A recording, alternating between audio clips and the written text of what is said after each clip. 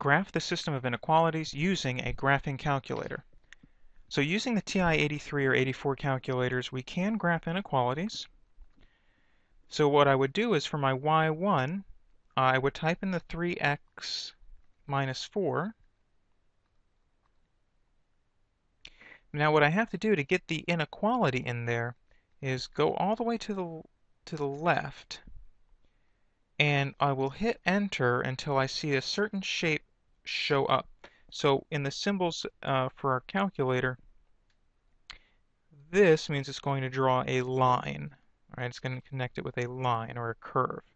If I see this one, it will draw the concept of less than. And if I see this shape, it will draw the concept of greater than. So I go to my calculator and I move my cursor all the way to the left of the y1, and I'll hit enter to cycle through some options. All right, so that next option shows a thicker line. That's the greater than. That's the less than. So I want a less than for the y1.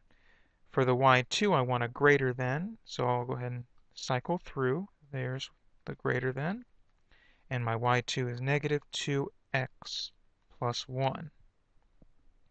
All right, I'm using the standard window. And if I hit the graph, there's what it looks like. So let me enlarge this a little bit so we can talk about what it means. So the actual solutions of the system are where there's overlap. And so the solutions of the system are this region that extends out to infinity. There are the solutions. Notice it does not draw dotted lines. It draws solid lines to mark the boundaries. So those are a couple things that you have to be aware of if you're going to use your calculator to help you with some of these ideas.